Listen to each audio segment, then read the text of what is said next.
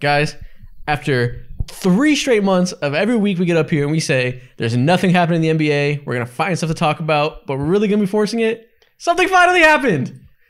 And it wasn't just something. One of the biggest trades in NBA history, with no hyperbole, went down. Yeah. Damian Lillard is a Buck. How do y'all feel? I ain't gonna lie. This is one of the, like most feel good trades of all time, because everybody's been on their knees praying to the good God that Damian Lillard gets traded and moved for like the last maybe 4 years max. We've been screaming this, bro. And it finally happened, and it happened in the most opportune, best possible place for him in Milwaukee. Facts. This has the opportunity to be one of like the 5 biggest legacy defining trades that like the league has ever seen, with Giannis on one side and Dame, for both of them to go into like top 25 status, right? Giannis is probably already there, but they're both gonna level up at least 2 tiers if they get a ring. I didn't even think about that angle yet. We're recording this like it's obviously the night of the trade happening earlier today, so I haven't even gotten to process that side of things yet. So I'm glad we're going to talk about that and get into what it means for the legacies, like you said, what it means for the Bucks title hopes this year, the Blazers rebuild, the Suns got in on this trade and somehow made moves that we'll see what you guys feel about it. There's so many angles to attack this thing from. You got to let these folks know. You got to let these folks know beforehand. Isaac, read off the checklist and tell them about the special things we got going on. Please. As always, if you're watching on YouTube, do us a favor, drop a like and subscribe. Help us grow the channel some more. If you're on audio platforms, rate us 5-star, leave a review, all that. And as I mentioned last episode, we're doing a PS5 giveaway. The way it's going to work is all you guys have to do is follow us on Twitter at the Deep 3 Podcast. You'll see it in the description. You'll see it in the top comment. Once we get to 10K followers on Twitter, we're going to do a PS5 giveaway. We'll see how long it takes y'all. Last episode, you guys got us like 900 followers from that. At that rate, it'll take you like, I don't know, 2.5 months to get us to 10K. Maybe a little sooner. We'll see. But we got a PS5 for somebody. Let's do it, man. Yeah, man. That's a checklist. Let's jump straight into this. Where do we start? We got to start with Milwaukee, obviously. They are, I mean, listen, they're championship or bust. And like, yeah, easily. If that's like, that's it. And for them, shout out to them, because I did not think that they had anything in their arsenal to go out and make this trade happen. I didn't think that they were going to move off of Drew Holiday, who just yesterday was like, hey, I'm trying to like retire a Buck. Like I want to be here my entire career. And then immediately gets moved. So like, that's just, that's, so for that's people just business. For people who somehow don't know, today a 3-team trade went down. Damian Lillard is on the Milwaukee Bucks. DeAndre Ayton and a first-round pick from 2029 from the Bucks and a bunch of moving parts went to the Trailblazers. And then the Suns got Yusuf Nurkic, who apparently they fucking love for some reason, Grayson Allen, Nazir Little, and Keon Johnson. That's the details of the trade. And yeah, like Donovan said, Milwaukee's championship or bust. I'm going to go a step further and say they're the clear favorites to win it all, I think. They are. I think this is we're going to quickly see that this is probably going to be the best duo in the NBA, which again, as you see in the title of the episode, we're going to talk about the 10 best duos in the league later on in the episode. I think this will probably be one sooner or later. And yeah, it's going to be to the point where if they don't win, I'll be highly surprised. It's not quite the level of like when the Warriors got KD and it's like they're for sure going to win, but it's fucking close. Yeah, absolutely. And for someone like, it's so close because Damian Lillard, he averaged like 32 points per game last season. And I feel like a lot of people fucking forget that shit. He was phenomenal. Had his best season as a pro in the entire NBA or throughout his entire career last season, bro. And the Blazers, of course, had nothing to show for it other than the number 3 overall pick, So for someone like Damian Lillard, I think everybody's, of course, salivating over the team fit. You have the Bucks have a potential starting lineup of Dame, some white dude or some good defender or some shooter, I don't know, Chris Middleton, Giannis, and also Lopez. Like that is an insane starting 5. And it's picture perfect, bro. Picture perfect. You have like you couldn't pair. There's maybe like only one other player that you'd rather have in the NBA at the point guard position to play alongside Giannis, and that's fucking maybe someone like Steph. I don't know. Yeah, but yeah. This is the second best fit you can think of. Exactly, bro. Yeah. And it's crazy. The most interesting part, like we're going to talk plenty about what this team looks like on paper. It's just so you got to respect the hell out of the Bucks front office. Giannis, every time you could this offseason, told people, I will leave if you don't do the right thing. Don't put a team around me that I can have trust in. He saw that writing on the motherfucking wall, saw Drew Holiday getting old, saw Chris Middleton getting old, saw Brook Lopez already being old, and was like, I don't know if we're going to contend in 3 or 4 years. If you don't do something about it, I'm going to go somewhere else that'll do that for me. They immediately jump on the superstar available and show that they're 100% about it and are going to build around him as long as they can. Yeah. It's funny though, because like Dame is like 32 years old himself, and his deal, like Giannis is going to be like the youngest one in that core, and they have a solid 2 years, maybe 3, just because Dame for the last couple of years, he's gotten hurt plenty of times. Giannis is the same way. Chris Middleton is the same way. So like, I think that this is a very, very much win right now this year. And then, you know, we can reevaluate like as each year goes by, just based on what everybody's looking like. But if they don't win the championship this year, right, barring some other crazy move to where some other team gets like a very stacked big 3, it will be one of the biggest, you know, disappointments and failures that we can think of. And it sucks that we're already putting that. It sucks that we're already putting that pressure. But of course you are. I mean, listen. But we are be happy like, for Bucks fans for a second. A lot of Bucks fans over here talking about something. This is the happiest I've been in years, man. You're talking about, man, this could be one of the biggest failures ever. Damn. Yeah, you have at worst, you have the second best player in the world, and you just got him a 32 points per game score to make up for everything. You already have a DPOY candidate at your center position, and now Chris Middleton is your third option. Win the chip, fam. Man, win the title. Like going back a couple steps to what Isaac said. This is what makes the best people in the world, point blank, period. This permeates to every aspect of life. Being proactive. The Bucks saw the writing on the wall. Giannis saw it a minute ago. All the old age. The Bucks, of course, they're just naturally at a disadvantage because they're in fucking Wisconsin, Milwaukee. Who the fuck wants to ever go there? Who are they pulling? His track record is trash, you know? And so by them realizing that Giannis is a generational player, this is probably the best player.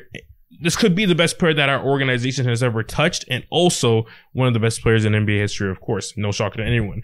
So we need to go ahead and capitalize, and we need to go ahead and capitalize every ounce of it. And so they go ahead, get rid of their entire future, because the future doesn't matter, because your future is right now, right in front of you. You know, you have a 28, 29-year-old star, and Giannis, power to him, because he was on this dumbass hill that a lot of NBA players end up being on. Oh, Damian Lillard was on, like loyalty forever. I want to retire as a blah, blah, blah, and all this other shit. Dumbest shit in the world. And he realized that. And by him applying this pressure. You think it's dumb? I think it's dumb for sure. It's loyalty is whack. Yeah, it's to a certain degree, yes, because one more take real quick, but the Milwaukee Bucks, a lot of NBA teams, they'd be willing to be content, because if you already win a championship, what's the point of like going ahead and trying to win more? As long as you're pulling in the racks, they don't matter. Look at the Portland Trailblazers. A lot of the teams in the NBA, their goal is not to win a championship, just to become profitable. So yeah, shout out to Giannis. You mentioned they traded away their future with this 2029 first round pick. They already have other first round picks out in order to maintain their present and win championships. I would say that this trade specifically is also securing their future, because their future just begins and ends with Giannis. He has another 6 years, let's say, at the peak of his powers before he turns like 33, 34 and probably starts to fall off. If you didn't do this, he probably would have left in a year or two once his contract expires. So while it is a big possible downside of not having your 2029 pick when he's probably retired or whatever, you secured 5 years from now and probably still having him. So it's a balance that this is a good trade for the now and the future, because you ensure that he's not going anywhere probably for the rest of his career. Yeah, exactly. They had to do it. They did what they had to do, and now it's time to win chips. Like multiple. Right, let's talk about the players, like the team on the court, specifically what it looks like, because Mo said it. Besides Steph Curry, there's not a single player you could think of that's a better fit with Giannis than Damian Lillard.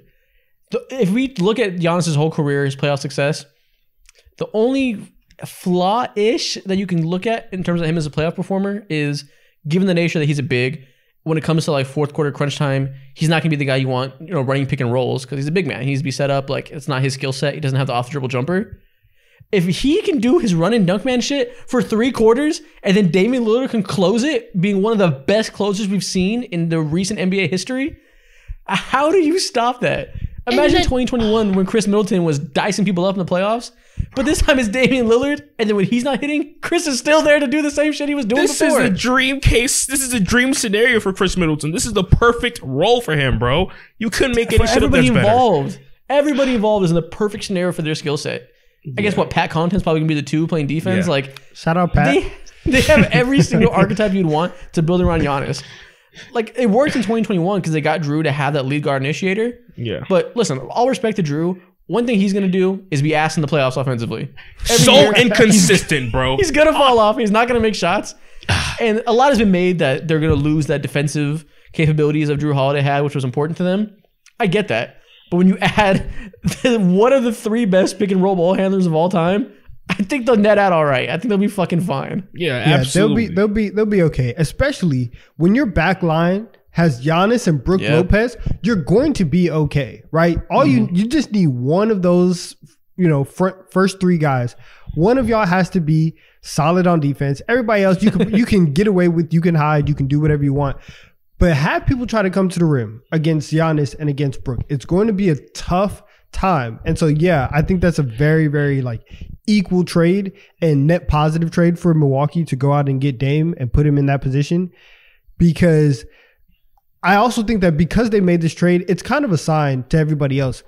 Milwaukee's not as confident in Chris Middleton coming back and doing the things that we saw him do 2 years ago.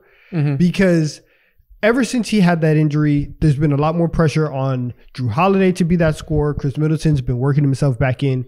And I think that they kind of know, okay, everybody else is getting older. Can we expect Chris to be that same guy? And it's like, you know what?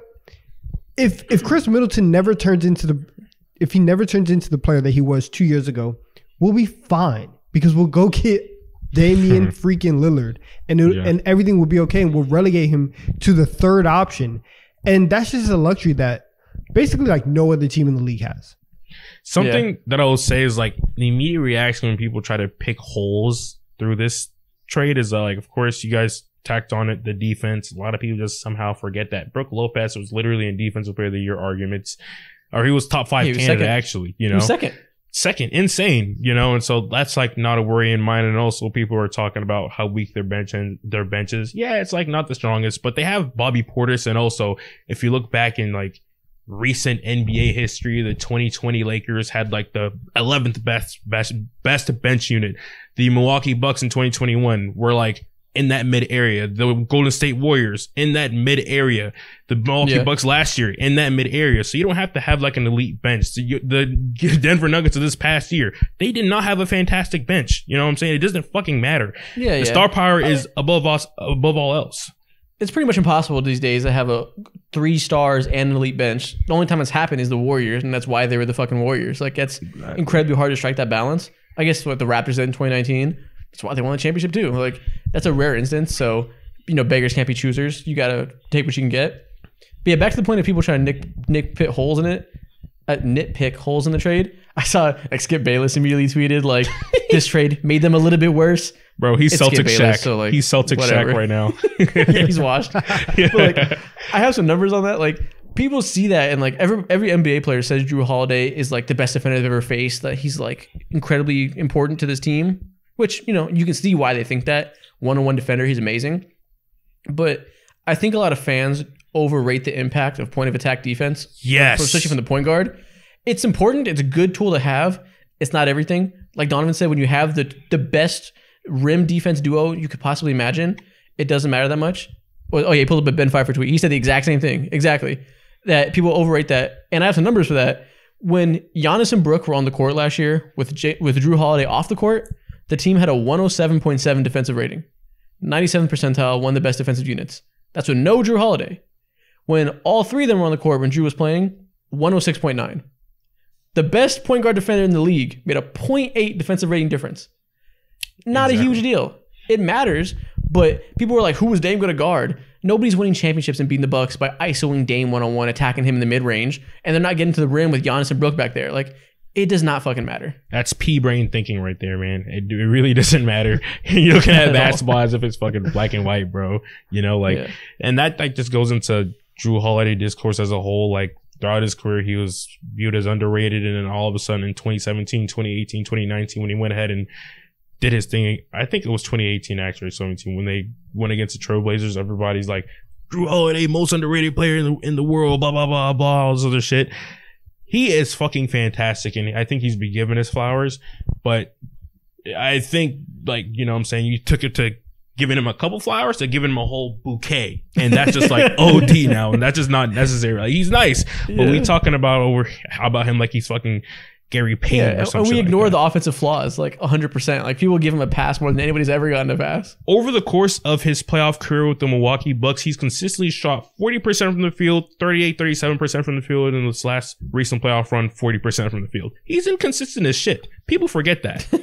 No, it's not. Listen, but it's not even inconsistency. He's consistently bad in the playoffs. Like, it's a very steady stream of just missing shots. And like, even 2 years ago when Middleton first got hurt and they're going up against the Celtics, if Drew played, I don't know, 35% of his actual offensive potential, the Bucks probably win that series because Giannis was going crazy and they get to a game 7 anyways. Like, he had great moments in 2021, but the past 2 years they have needed him to step up offensively. He just hasn't been able to do that. So now you are going to, like, at the bare minimum, like whatever Drew was averaging in terms of just scoring, not even assists, just scoring wise, Dame can do that in his sleep. Like, they're not gonna miss a beat, offensively, and it's gonna be really, really fun to watch them, like, all mesh and do everything. I can't wait. And I can't wait. And the most interesting part to me is Dame excels at exactly the things that this Bucks team struggled with last year. Donovan, you mentioned that Chris Middleton kind of had to fall off after that injury, and you feel like the Bucks maybe don't believe in him to come back to that level.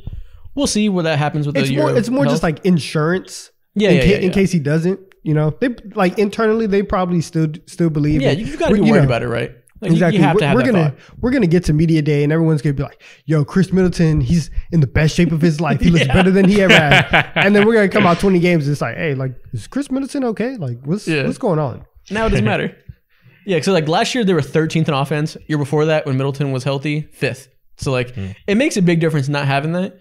And like last year they were 13th in pick and roll ball handler points per possession. The Blazers, dumpster fire team, were 2nd strictly because of Damian Lillard. Yeah. They calling Giannis and Dame freak time. Freak time. Crazy nickname. Bro. But yeah, the Blazers somehow were still 2nd in pick and roll ball handler scoring because Dame was that good. So listen, if you had last year's Bucks who were 13th, make them the 2nd highest pick and roll ball handler, while they're still one of the best pick and roll man teams because they have Giannis. Like, they were 29th in isolation last year. The Bucks were 9th. I mean, the Blazers were 9th. So like all these things that the Bucks struggled with last year, Dame immediately fixes them. So to the point where I'm like, what's their hole on offense going to be? Exactly, bro. I can't really think of one now. Like, the only thing that I can kind of think of is like throws. Sure, like, that's true. That's really it. True. Yeah. That's the only thing that's like glaring. But outside of that, like, I'm betting on Giannis to go ahead and pull and be clutch, because that's what he did a couple years ago against the Phoenix Suns when he hit 17 for 18 free throws or whatever, some insane shit like that. But something about like Damian, when I'm thinking about watching this Milwaukee Bucks team, I can't see how they're not like a top 3 offense at worst. Yeah, I agree. And they're already a top 3 defense. Exactly. And something I want to say is that, like, back to what Donovan said about Chris Middleton, you don't even need Chris Middleton to be peak Chris Middleton or championship year Chris Middleton, because Damian Lillard is one of the best players in the league, point blank period. You just need to be 75% of what he is, and with the age and the constant injuries and shit like that, like, it's fine. He'll be fine. And I have great respect for what they're finna do this season, bro. Yeah, they're gonna be incredible. Like, in top 3 defense, top 3 offense, we're projecting, assuming nothing changes, assuming Brook Lopez doesn't fall off a cliff, assuming Chris Middleton can be solid, Giannis stays healthy. I don't know how you can put any other team in their caliber right now. Obviously, the Nuggets still deserve the respect. We'll probably make it out of the West. The Suns made big moves. But I just think no team can compare on both sides of the court right now. We got to talk about the Suns because transition to them, or we get on the Blazers talk. I mean the Bucks. Yeah, let's talk about Phoenix because to me this feels like a trade where two things happen. One, they got DeAndre Ayton out the building. Yep. They must have hated him. Because for them to trade Ayton, who is much better defensively than Yusuf Nurkic, and get him and get Nurkic in the building. Exactly. Both sides of the ball, you get Ayton. They must have hated him. And it just feels like, listen, there comes a point in every fantasy football season where you just make a trade just to do it. And then you look back and you're like, listen, I just did this 2 weeks ago. Yep. Right? I saw listen, it. I know. Right? Listen, you make the trade and you're like, dang, like I probably shouldn't have done that. And that's why when I look at the Suns, that's exactly the vibe that I get because I don't think that they got better adding Nurkic into that lineup and sending DeAndre Ayton out. Unless we're strictly talking about intangibles and like locker room stuff and all that other stuff. But on the floor, I think they got worse. I think that's complicated. Mo, what do you think, Mo? You go first before I say my piece. I think they got better, but also worse just from like when it comes to they got this like it's just like mid, bro. Like they got better in terms of like, yeah, locker room, you have a dude who's fully gonna buy into his role and do exactly what you ask him to do, but at the same time, can he really do what you ask him to do? Because we all saw a quote talking about we need a defensive presence and shit like that. And you go ahead, Yusuf Nurkic is the first name that pops into mind that's available. I'd rather look at Dwight Howard before I look at Yusuf Nurkic, bro. So I think they have limitations in terms of what they're looking for stylistically because Yusuf Nurkic is a player overall just has limitations. He's big as hell, slow-footed and all that. But for what he does, I do think he's like a good C-tier center in the NBA. But overall, like I'm not really feeling the fit. But while I say that, I think they overall holistically did good with this trade because they got a lot of like random pieces like Grayson Allen, who's, even though a lot of people don't like him, he's a good player at the end of the day. You know what I'm saying? Like I don't like Grayson Allen because Grayson Allen is another one of those dudes that be falling off in the playoffs. I think for Phoenix, like I do want to give them credit because they did a really, really good job filling out the rest of this roster, filling out their bench when we all looked around and we're like, they have like no cap space. Who are they going to go sign? And for what they had, they did a really good job. I just think like you have a lineup with Devin Booker, Bradley Beal, and what, like 35-year-old Kevin Durant, and now Yusuf Nurkic. Like, who is guarding on that team at enough of a championship level to where your team defense is going to be good enough to sustain itself in the playoffs? And I just don't have faith in it looking at it right now. Yeah. I think, so I agree. Ayton is clearly a better player than Yusuf Nurkic in basically every facet. He's a better scorer. He's a better defender, better rebounder. There's nothing on the court that I think Yusuf Nurkic at this stage of his career does better than prime DeAndre Ayton. He's young still in his prime. But I think it doesn't matter that, like you said, Donovan, clearly they fucking hated his guts. Yeah. We all thought it was an issue with the coach. The coach is gone and they still felt the need to trade him. To me, that clearly signals that Devin Booker probably didn't like playing with him because he's the only player that's left there for the whole time. Maybe KD wasn't rocking with him. And just the general ownership group thought that he was not a guy that should be in that locker room.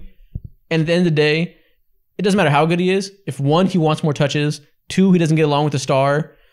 Three, he's just going to be a locker room cancer and not buy into the scheme that Frank Vogel needs the centers to do to be that rim protector.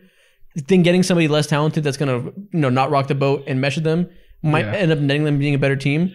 Exactly. Plus getting a defensive wing in Little. Keon Johnson has potential. I don't think he has a whole lot going for him right now, but he's a young guy. I can't believe you just said like that. You said, pieces. Like there's to get stuff and remove a locker room issue, they probably net out positively.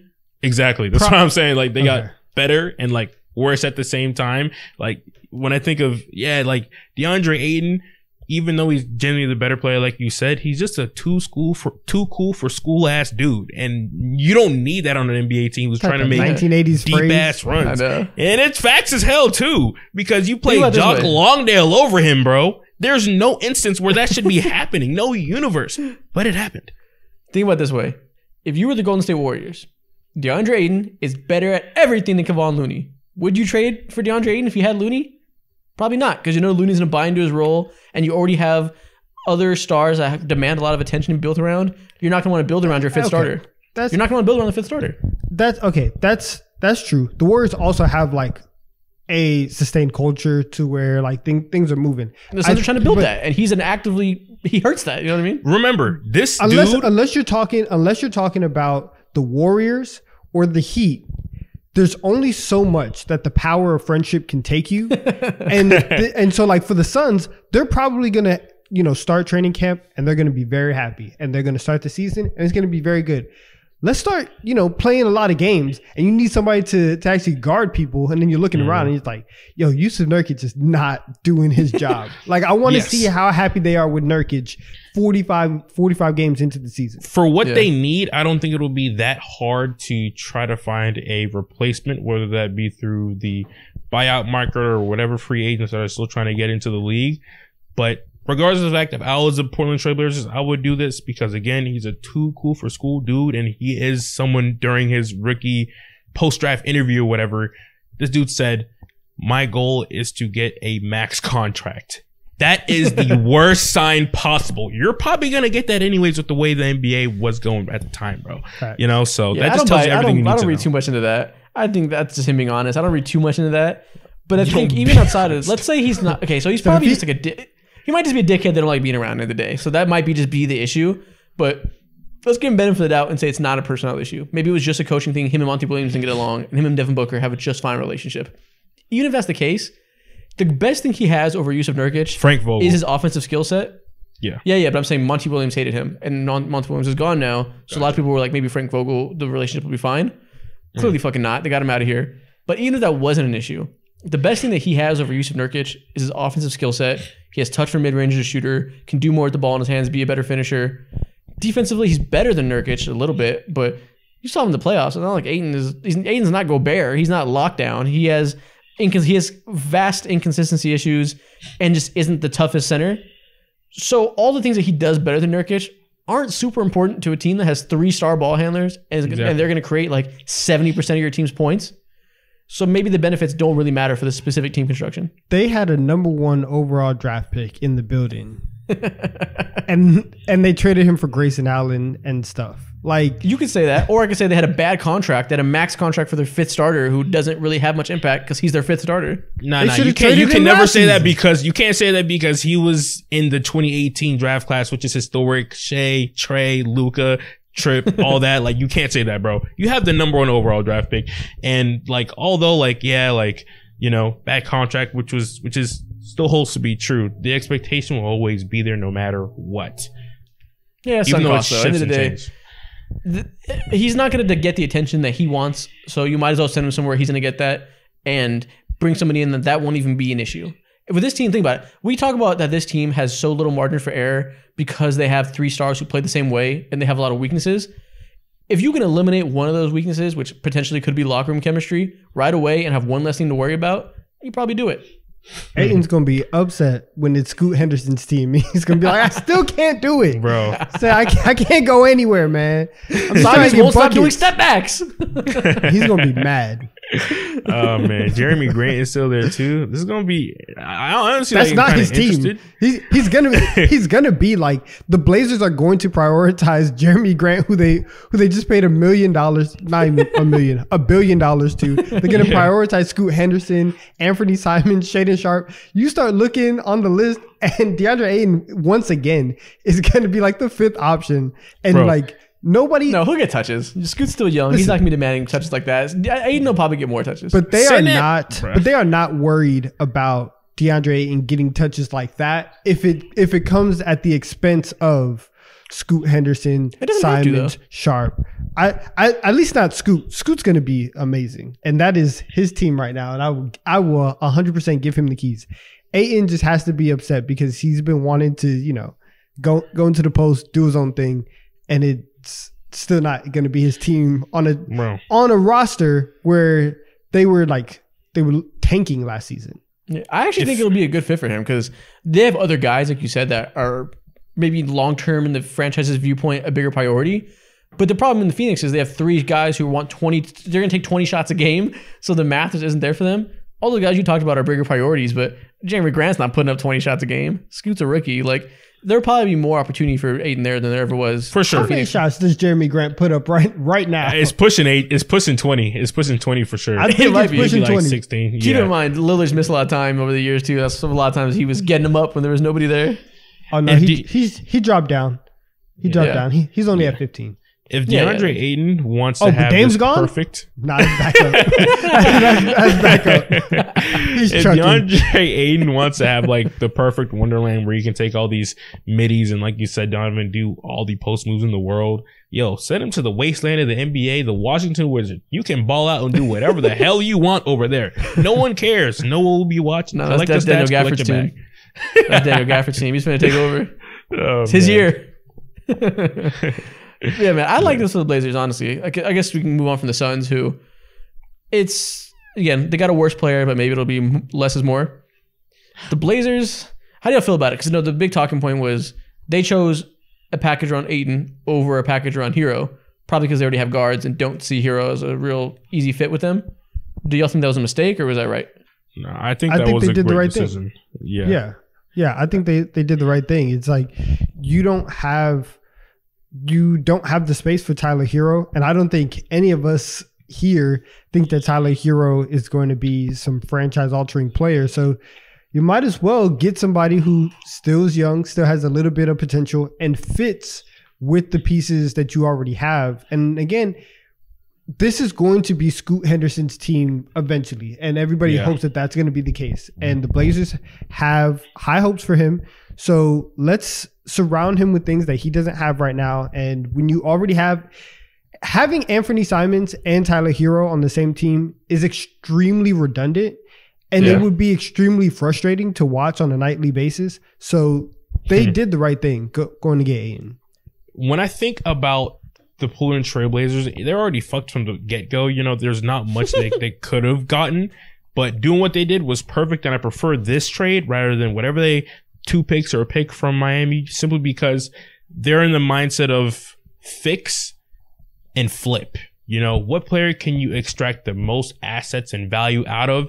And I mean, it's crazy to say, but Drew Holiday, who stated, by the way, he's going to fucking probably retire in like 2-3 years, whenever his last contract is, or whenever his contract ends, that'll probably be it for him.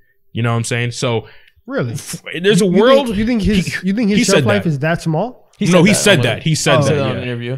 Yeah, exactly. But in the same way that Drake's like, I'm gonna retire when I'm 35. Like, he's thinking about mortality, but cap. Like, when you see the $40 million a year coming in, we'll see. Yeah, exactly. I agree with you. But regardless of the facts, like, I think Drew Holiday is a more valuable asset.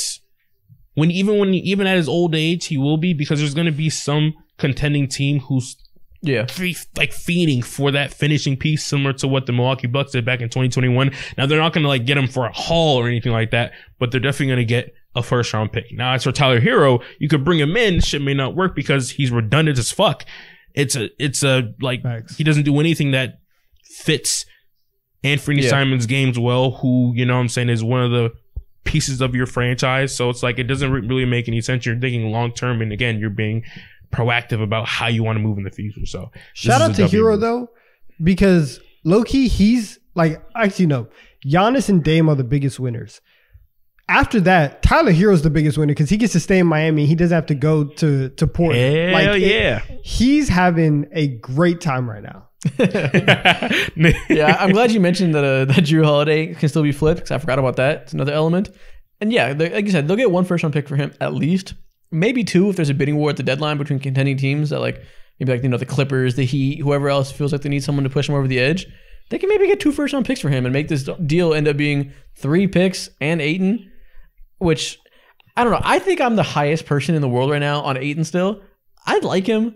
I think he has a lot of inconsistency issues and clearly had a chemistry issue with the coach he had before and maybe the players, but I think he's good, and people take his weaknesses and his issues he has in the locker room and like act like he's a fucking scrub. I like him being the big next to Scoot and Simons if Simons stays there long term. Like, I think that's a solid addition to help those guards have a big that can, run those pick and rolls, get them assists, and like, you need a foundational big for a young guard, I think. I agree. That's true. But how much is Anthony Simons gonna like DeAndre Ayton? I really can't speak on that. I don't know. No, I mean, no, but like I'm looking at it from afar, and I actually really, from like a team building perspective, I see this as a major red flag that a new coach came in, and within 2 months they were like, nah, like you have to go, when they don't have like a center. Like he was their number 1 overall pick 5 years ago. And they got a new coach because he was beefing with them. And there's only one player now on that Suns team that was on the team when they went to the finals 2 years ago. That, to me, looking at the Suns, looking at everything that they're doing, and the fact that they were so willing to be a part of this trade and move on from Ayton in this sense, that's really like revealing to me. And so it says to me that Booker didn't fuck with him, and like it is what it is. It shows to me that the whole organization didn't mess with him. Yeah, but then again, like we said, there's also basketball reasons why it makes sense to not have an offensive-minded center there when that's not an important part of the 5 for that team. So it might not be that. We can't just throw Aiden on the bus as being like a cancer. Like maybe there's other reasons that could make sense. Donovan, let these fans be happy for just 2 seconds. You might be right. The Blazers fans, let them be happy that they get to move on. No, they're cool. Listen, they did the right thing, because for months the Heat and Pat Riley, who. Oh my God. Did you mess this up? This is a generational fumble from Pat Riley. Like Dame came out, and when he asked for the trade, he's like, listen, just trade me here. This is all I want to do.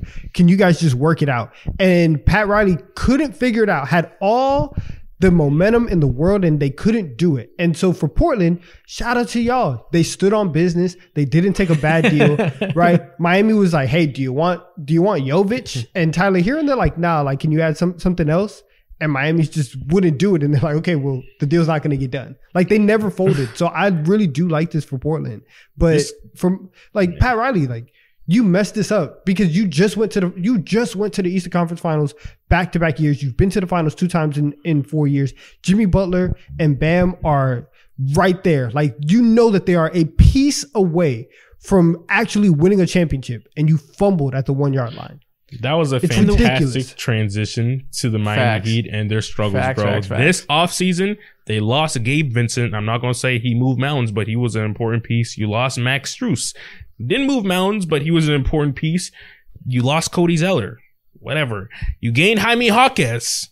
Nice. Who else did they gain? Who else did they gain this offseason? Nobody. Josh Richardson and Thomas Bryant. That's the doesn't matter, bro. This is terrible. This is egregious.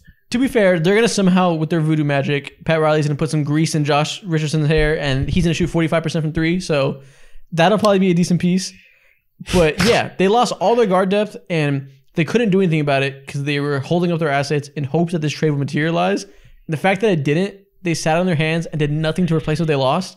It's got to be a disaster as a Heat fan, right? Like, there's no way to frame this other than that. Jimmy Butler, you have aging Kyle Lowry, bro. Them cheeks are getting saggier by the day, bro. He's 39, 38. How much ball does he have in him, bro? How many random ass 12-point performances, clutch performances can he give you? Nothing. Jimmy Butler is fighting for his life.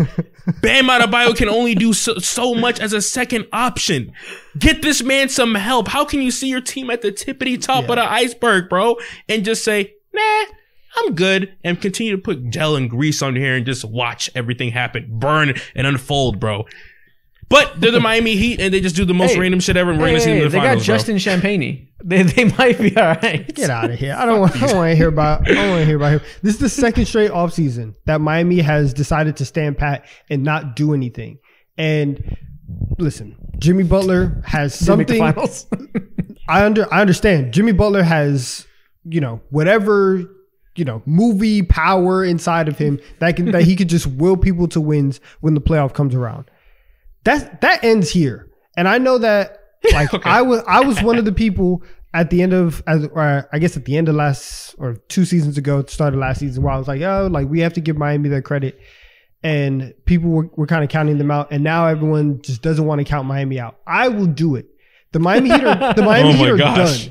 They're done. They're done. They're cooked. If they wanted to do something, they should have made a move this offseason. They should have got Dame, and they didn't. And so listen, Kyle Lowry is still a foundational part of this team. And like Mo said, he is old in the several cheeks are ways. saggy. Say it, Donovan. I'll say it for you. The cheeks are saggy. No. Sex appeal is gone. You got it. Say it. Those are your words, not mine. No, they're your words. Those are no. That phrase, that's a Mo special. That's not mine. So you're saying, so Donovan's saying the sex appeal is still there. He's standing by last episode. Oh, he was saying Kyle Lowry's carried by sex appeal. These cameras are 4K now, boy. You can't escape this. I'm saying that Kyle Lowry needs to be in a carpool line and needs to be picking up his kids and be a family man. And he should not be on the court in the NBA Finals. And he won't help the Heat get there. And they messed up by not getting Dame. That's what I agree. Now that the more I'm thinking about it now, they lost Strus and Gabe Vincent. Maybe they're just Miami merchants, and maybe Miami makes everybody look good. Maybe Jaime Jaquez and Richardson can just give them the same thing. Richardson is not that different from Strus. Jaime could maybe give them the same impact that Gabe Vincent. So maybe they'd be all right. But like you said, it's just complacency when sure they've earned the right to run it back when they made the finals and you were so close to feeling like you had a chance to win the championship. But do any of us, like you said, you're counting them out. Does anybody really think that they should have been there? Like they earned it and they were in that position, but talent-wise, it's not like they were so good and so confidently the best team in the East that they should have that type of confidence. You know what I mean? Bro, they have the same type of irrational confidence that the Toronto Raptors have in OG Anunoby. That delusion where you're just like, oh, we like that, bro. We like that. Yeah, we ain't got no worries, bro. We gonna make it back. We gonna spin the block. What are you talking about? The NBA is getting better and better. What are you waiting for, bro? This is your time to strike. You know what I'm saying? Like sitting on your hand, just looking at the sky, bro. It's like, it irritates my soul because now you're just wasting Jimmy Butler, who could have one of the greatest underdog stories of all time. Exactly. They've made it to the finals 2 years off of pure irrational confidence. And now one of the best players in the league says, I want to go there. And you've looked at your team and probably have known for the last 2 years, oh yeah, we're a piece away from like actually deserving and being good enough to be in this position. And we don't have to like hope that everything breaks our way or hope that we just, play the Celtics who can't figure out how to win a championship. But they decided to sit on they fumbled. This is a move where like they are going to regret not doing for years to come, because I think that if they got Dame, the fit that we're talking about with Milwaukee and having Dame and Chris and Giannis and that being beautiful, the chemistry between Dame, Jimmy, and Bam would have also been one of the best trios in the league. And so it's not like you were, just throwing stuff together, hoping that the basketball works. The basketball was going to make sense. It was going to be good. And you chose not to follow that path. It's frustrating. I agree. It really is frustrating. The way we're talking about the Bucks as the clear championship favorites could have been the Heat today if they would have put the assets in. But I don't know. Maybe a lot of people always want to have teams go all in and cash out. And sometimes it proves to be better to rock with what you got and give, team chemistry and consistency time to go. We'll see if that's the case with them. I don't think any of us believe it will be, but they've proven us wrong so many times. I'm hesitant to completely write them off. Yeah, I can never write them off. After what they did last year, especially with the rosters that they had, top to bottom, bro, I can never write them off again. I will definitely be on their neck and applying hell pressure and just point out the flaws and the complacency that they've had, specifically this season or this offseason, with the golden opportunity that wasn't handed to them, of course, because I'm sure the Portland Trailblazers were trying to yank their entire arm and shit like that. But at that point, do it because this is a clear gateway that puts you at the upper echelon of the NBA. So, man, the Miami Heat, now, if I'm a Miami Heat fan, all you got to do is ride it out. Let Jimmy try to carry you through all these treacherous times. I can't say anything on this podcast. That's like your fourth. I literally can't say anything, fourth time bro. on this show. Like, what has happened to society? All right. Relax. Anyways, look, they're cooked. They are not making the conference finals. Like they're just not doing it. I wouldn't pick them either, but not gonna write them off. Yeah. I think that's enough conversation about all the teams involved in this trade. I think we should move on to what the episode is titled around, and we should take the Damian Lillard and Giannis pairing and rank them along with the other duos in the league and give them our top 10 duos. Let's do it. You guys ready for this? Let's roll. Hell yeah. Yeah, man. So let me tell you guys what I was thinking with this list. I want a mixture of talent and accomplishment because, both matter. Mm-hmm. I leaned a little bit towards recent success and not just talent. You'll see that with one specific ranking on here. But end of the day, the baseline is who are the best players in the league playing together. That's what it is for me. Okay. Yeah, so let's start from 10 and go down to 1. We'll do that. Okay. We'll go one by one given. Yeah, we'll each give our same number and keep going. First off, at number 10, I have Ja Morant and Jaren Jackson Jr. Wow. Okay. Were they in your guys' list? Because I didn't know. They for sure, they're on my list. They have to be on my list. Like they did not make my list. They're a proven playoff duo. Even though they haven't done much in the playoffs, they can fucking get there. Yeah, I mean they can fucking get there, bro. And we forget just a couple years ago. They didn't. They didn't make the conference finals. No, they didn't make the conference finals. No. Okay, I'm tripping. Never mind. Yeah, but they did have. You're right. Why did I say that? Yeah. I don't know what. I think I was confused in my head with them making a 2 seed as them having an accomplishment. That popped in my head. Yeah, exactly. I like that. I put them a little bit higher because I'm kind of projecting into the future, and Ja is still Ja, even though he's a delinquent. He's still one of the best point guards in the NBA. And Jaren Jackson Jr. The allegations spotlight will be on you this season for sure because of that FIBA performance and all that other shit. But who cares? It's FIBA. Defensive Player of the Year. He's still a great fucking player, bro. Yeah. You have a Defensive Player of the Year, legitimately one of the best defensive players alive, and an All NBA guard. I'm curious to see who you have at 10, Donovan, to lead them off. My first cut was Donovan Mitchell and Darius Garland. That's the one I considered over them. I just went with these two because I feel like Ja is comparable to Donovan Mitchell, and Jaren has just done a little bit more than Darius Garland has. But I wouldn't be mad at them swapping out. Nice. Well, I'm glad you said that because that's my 10. that's my 10th duo. I have D Mitch and Darius Garland. Okay, so I get that. Were you considering putting Jaren and Ja? Yeah, they were. I made my list top down, so I was like rattling off duos, and so like I just didn't get to Ja and Jaren Jackson Jr. But so it wasn't like a first cut type of thing. But I just like the pairing. I know that it's like 2 small guards, and it's very hard to win in the playoffs with that. But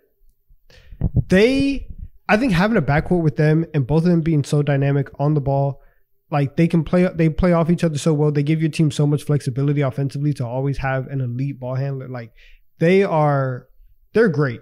And so I'm gonna put them at 10. Yeah, the only problem is too, they give zero defensive production between the two of them. Like it's not even like there's like one, like Jaren and Ja doesn't give you anything defensively. Jaren does. Like it's not split. It's just like 2 non-factors. So I think that was a weighted down for me. Yeah, I ain't mad at it. At my number 10, it kind of feels weird to say, but genuinely I just feel like they're number 10 and it's De'Aaron Fox and Sabonis. Great offensive duo. Okay. You know? They did not make my list, but after last year they deserve that respect. Yeah, they deserve it. I don't know if they deserve it, but it's understandable.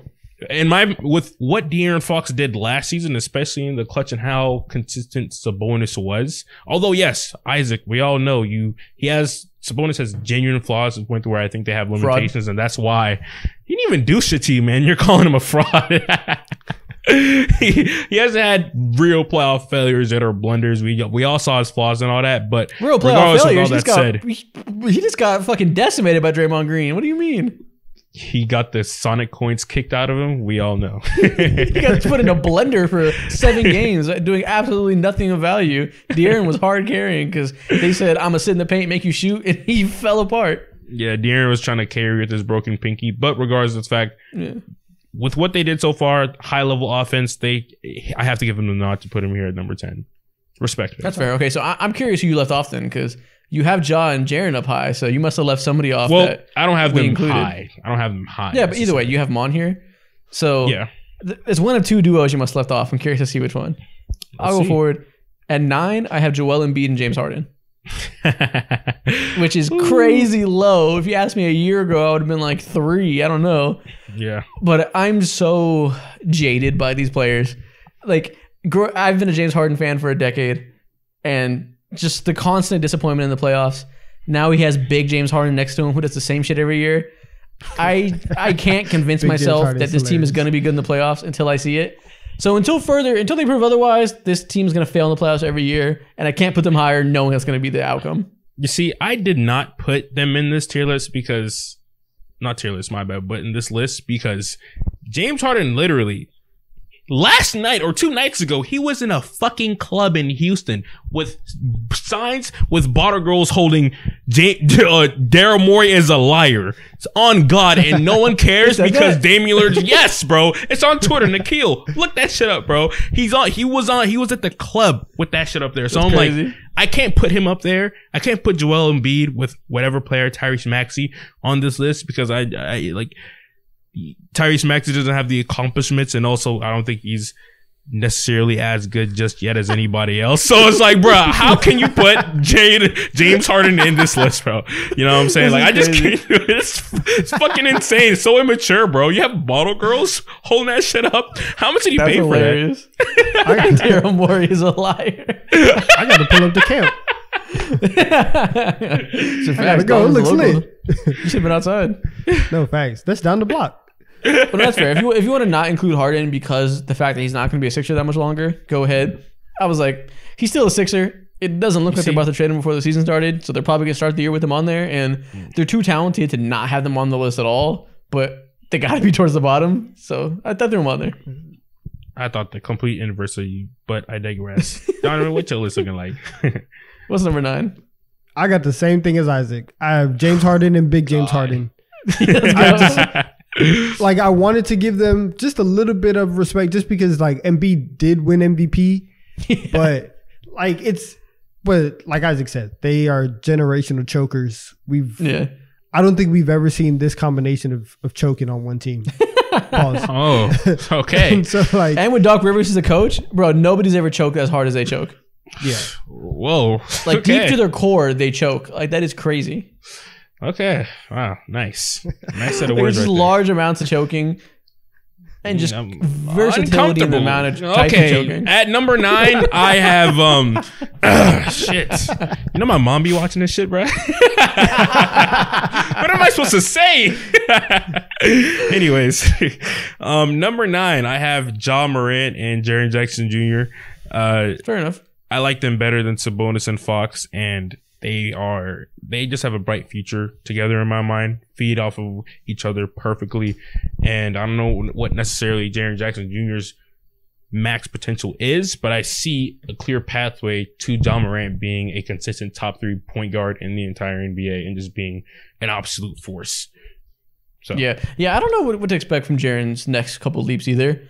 I think there's room for improvement. He can make some offensive leaps, but it's not a guarantee. This might be near final product Jaren Jackson. So, and if it is, that's they great. Can definitely get, for sure. So that's why they're in the top 10. I don't know how much higher they can jump, but I won't be shocked if they jump into like close to top 5 territory if Jaren can continue. They just have to win games. That's all they can do. Mm-hmm. And they've done it. For their whole tenure together, they've been a successful team, especially for the standards they inherited. They didn't inherit a good roster. They made it a good roster. Like they don't have. They have one playoff series win. Like, that's it. Yeah, but they're a constant top 3 seed in the West, which is not easy to do for a young team. And they immediately became that good. So consistently top 3 and only one playoff series win. Yeah, well, okay. Well, there's different circumstances involved in that. Last year, there was all the hoopla. And the year before that, they lost to the Warriors, who were the team that won it all. So, like, they didn't fail. They lost to the Warriors and lost to the Lakers in a hard-fought series when there was outside circumstances that ruined their team chemistry. And also, Ja broke his hand. That's very important. And Steven Adams wasn't there. Brandon Clark wasn't there. Yeah, so they never really had a made for. Didn't they score 9 points in the first quarter? Oh my God, they did. They got their backs blown out. Absolutely embarrassed, bro. Oh my God. Anthony Davis masterclass. The best defensive player in the year of the playoffs put on a masterclass that series. I give the credit to him more than I do the Grizzlies failing. So listen, if you could score double digits in the first quarter, you can move up my list. You can do that. You can be higher. That game was an Anthony Davis masterclass and a Dylan Brooks disaster class, bro. It was ridiculous. All right, man. Number 8. Another similar circumstance to Harden and Big Harden, but a little bit different. I have Kawhi Leonard and Paul George. Another one that talent-wise should be top 3, 4, at worst 5, but they just can't get it done. And not for the same reason. It's not because they're at their core chokers. not the problem with them. They're just at their core brittle, and at this point, they choke because they can't stay healthy and give themselves a chance because they've just been unlucky and it's not broken that way for them with their legs. So it's the same thing where until they have a chance to actually do it, I can't rank them high. That's great. Nikhil just titled them the Brittle Bros. I love that's fantastic. That's good content. It's not even really their fault. Like there's been times where like in the bubble they fell apart. It's the bubble that happened. Like Paul George had a good run to the conference finals without Kawhi. Kawhi was looking great last year before he got hurt. They come so close to putting it together, but there's always something in their way outside of their control, and I can't give them a pass for being unlucky. That's fair. Okay, that's fair. I can't go against that. Very valid argument. That's fair. But I don't have as much vitriol for them as like Donovan probably does. Like I don't really hold it against them. It's not their fault. It's just unlucky they get hurt a lot. That's funny. Listen, we'll talk about them later. I might, and I actually feel kind of nasty doing this. Oh God. But I'm putting Luka and Kyrie at 8. What the hell? Okay. I didn't put them in my top 10 at all because it hasn't been a top. Wow. Listen, off of purely Luka's talent, I think Luka is he's one of the best players in the world, and when they are on the floor together, offensively they're fantastic, and I think that they actually do work a little bit better than people thought that they were going to work. Like when the trade first happened, people was like, oh, like how. What are late games situations going to look like? Who's going to take the last shot? They actually work really well in tandem, and Kyrie plays off ball a lot better than people give him credit for. So, for sure, I think that last season was a disaster, and I don't want to give them a pass for that. But I also knew that last season was going to be bad, and so I think that this year you give them a full training camp, you give them kind of like an off season to figure out everything, let things kind of calm down. And so this is a little bit projecting, but I do like them a little bit more than the first two that I have on my list. I can agree they'll definitely earn the way onto this list for sure. I just didn't do it yet just because all we've seen, the only evidence we have is failure. Until they can go 500 together, I can't put them top 10 yet. Listen, that's fair. I told you, I didn't feel great about doing this, but Luka and like Kyrie, even as like crazy as Kyrie's last few years has been, whenever he's been on the floor, he's been extremely productive. So yeah, I respect it. If you're looking forward to next year, that's perfectly valid. I probably should do the same thing realistically because we're in a new calendar year. We're going forward. Not everything's about last year anymore. I feel it. It's fun. But you do have to account for what you did see, and you're not wrong for that, Isaac. But just like you, Donovan, I do have them on my list in a similar range. But actually, at number 8, I have Donovan Mitchell and Darius Garland. Okay. They're fucking surprising. great. Okay. I wish I could put them higher, but I feel like everyone else that I have above them simply has a higher ceiling as a duo. Not even talking about a team. That's a whole different conversation that I'm not trying to have right now.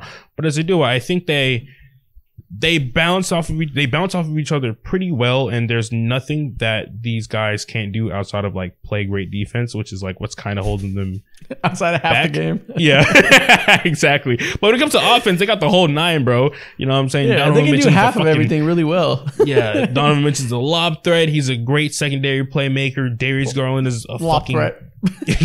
yeah, bro. Hell yeah, bro. He can beat that if he fucking wants to. He's Donovan Mitchell, Spidey man. But Laser. Like, okay, relax. Hey, with how you were in love with the Cleveland Cavaliers last year. My bad. I forgot your mom watches this. My bad. I take it back. I appreciate that, but yeah, I got them at 8. I could easily see them growing on this list to maybe top 6. Or like top 5, but that's just like a superstar power type thing at that point. The thing I'm wondering is it eventually going to be the D-Mitch and Mobley duo? Is Mobley going to pass up Garland and be that second star to Mitchell? I feel like they might need to for this team to really hit their ceiling. I don't think that they need him to be. I think as long as you have those two guards, you're good. You just can't have Mobley be a negative offensively, and you need him to be actually like competent plus, and then once he gets competent plus offensively, then I think you can move Jared Allen out the way. You can start worrying about the fit a little bit more, but he just can't be what he was in the playoffs last year. He has to be as good as Jaren Jackson offensively. He has to have that perimeter shooting, fair, a little bit of ball handling to create a little bit. Like, he's got to be as good as Jaren, I think. Facts. Is Darren okay? Just random side question: is who's better, Darius Garland or Jaren Jackson Jr.? Ooh, because that's trying your philosophy right there. You just said, and Jaren you think right Jaren's now better? Wow. Yeah, I mean he's defense player of the year caliber rim protector and being a good offensive player. I think tough. And Garland. Granted, we said it before. Point guard defense doesn't matter that much, but when it comes to the fact that Jaren brings that much defensively. Garland should bring a little bit of something, like it's hard. Garland is not like a true offensive mastermind to make up for that entirely, the way Jaren is defensively. I kind of disagree. Actually, no, that's generous. Jaren's not a mastermind defensively. That's generous. Yeah, one thing I challenge you on that because actually, it's such a side note, bro. I love hard. Garland because he is a fucking he's a great scorer and also he's a fucking fantastic facilitator. And I think your ceiling is a lot higher when you have someone who's solidified and insane at what he does compared to someone who, like, Jaren Jackson's going to give you consistent defense, but the fouling issue and also you're 6'11", but you grab me, you give me the same amount of rebounds as fucking Drew Holiday on a night. Why are you talking about FIBA basis, still? bro? Fuck FIBA. This isn't FIBA. This is a consistent issue for his entire career. It's not only FIBA. Let's be real, bro. Yeah, this is NBA. This has been him in MSU. This has been him his entire life, bro. This rebounding and fouling has been like the biggest issue of his basketball career, point blank, period. It just got exposed. I don't think his rebounding hurts his team, though. I think his rebounding is fine. You're right. He's not a like a super impactful rebounder. I agree. But, that's why he plays next to a center. That's why he'd never be a starting center. But, obviously the fouling is an issue. You're right. As a big... I think I'll take Darius. I think I'll take Darius just because I would get less annoyed with the fouling. Yeah, exactly. That's just a personal thing. I get it. It's hard. I might go Darius too the more I think about it. But that's a tough one. You might have just asked us who's better, the 34th best player in the league or the 35th. Like, they might be right next to each other. Yeah. That's a great comparison, man. I know. Right. I love basketball. We'll go on to number 7. At number 7, I have Jimmy Butler and Bam Adebayo. Wow. Who I feel like that's too low, but we'll talk about it when we get to the next names above them.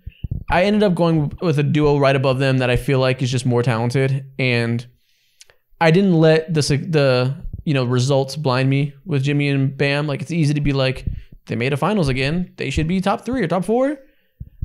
It's a team game. A lot of circumstances come into play. I don't know if Bam is the caliber of player that makes me put them above more talented duos who haven't had as much recent success. So we'll wait until we see the bigger names to have those arguments. I know exactly where you're going with 6. And listen, we're in lockstep right now because I have Jimmy Butler and Bam at 7 too. Okay.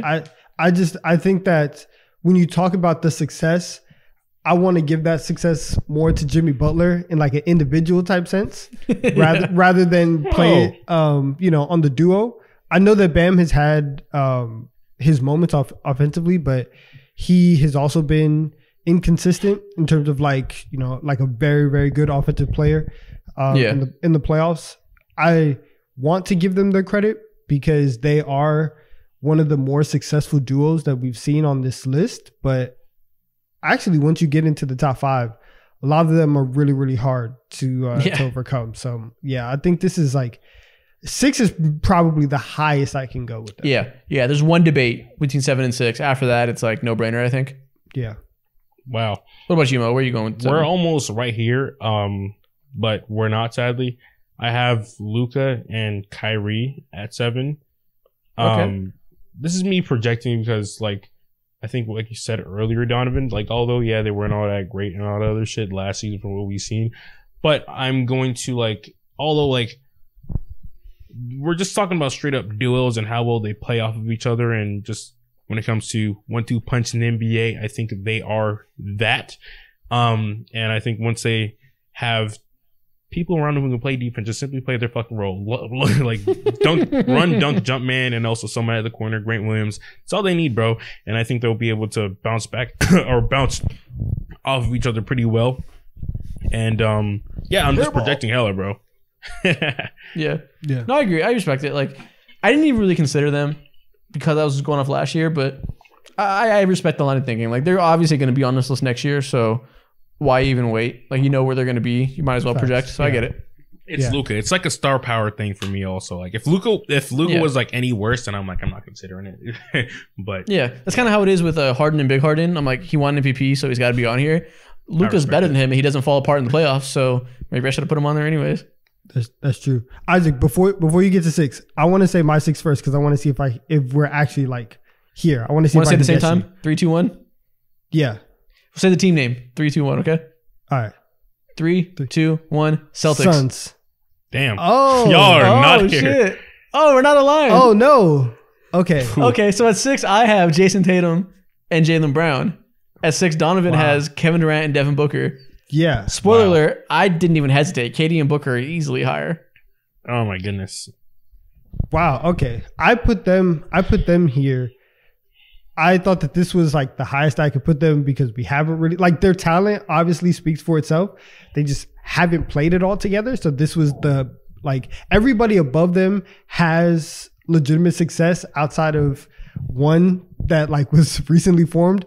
But like this feels like the high end of their range for me. I wanted to give Tatum as much as I hate on the Celtics, as much as I clown them, they've been one of the more successful teams over the last 4 or 5 years. I have KD and Booker very high. I think apparently it's going to shock you. I just think that it's like, do you have them top 3? I don't answer that question. I won't confirm or deny anything, but I clearly have them top 5. You're a nasty guy. I think it's just like they're so fucking good. Yeah. It's like we're holding time against Luka and Kyrie because they immediately failed. So it's like, how can I not? I'm not going to hold time against Devin Booker and KD. They didn't fail. They did well. Like, they lost to the better team at the end of the day, but they both showed out. KD didn't have the best start to the series against the Nuggets. Devin Booker was on fucking fire. KD recovered. He's still Kevin Durant. I think if you have 2 top 10 players, which Devin Booker's pushing the door as a top 10, he's probably top 10 these days, you're going to be top 5, especially when you haven't had failures like Harden and Big Harden. Like, you got to be top 5, I think. I like that, man. I like that. Yeah, I agree for sure. I don't think you guys' placement is outrageous. Which one I would pick out of the 2, Tatum and Brown at 6 or KD and Booker at 6. KD and Booker are higher for me as well. Top 5 for Who's sure. Your 6? But my 6 is actually your 7. You guys are 7. Jimmy Butler and Bam. Verbatim, literally the same exact 6 that you guys said. We can just go ahead and move on to the top 5. Okay, you give your 5, Mo. Let's go back to you. Let's snake this. All right, number 5, Tatum and Brown. Now, I wish I could put them higher. I wish I could put them higher.